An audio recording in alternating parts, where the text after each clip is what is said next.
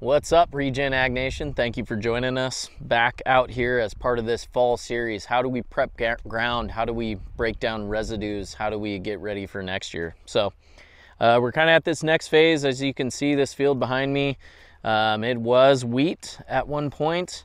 So what's happened is that wheat's been harvested. All the straw has been kind of baled, at least everything that was going to come off the field.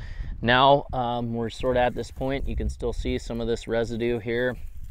Now we're at this point where we have applied a residue breakdown application. This has been sprayed on the field. Now we're disking this stuff under for, they'll come across here and then they'll disc it sideways at an angle as well. So we'll get some of that turned down in underneath with the inoculants and the biology and the enzymes and the things that are speeding this process up. So what we're going to do is we're going to use the last of this good month of weather to really feed this biology and start breaking all this stuff down. What that does for us is that helps us eliminate potential disease, helps us to eliminate potential insects that can harbor in this stuff, and make for a really nice clean seed bed this next spring. So this process is unfolding as we speak, and we're kind of documenting it in real time.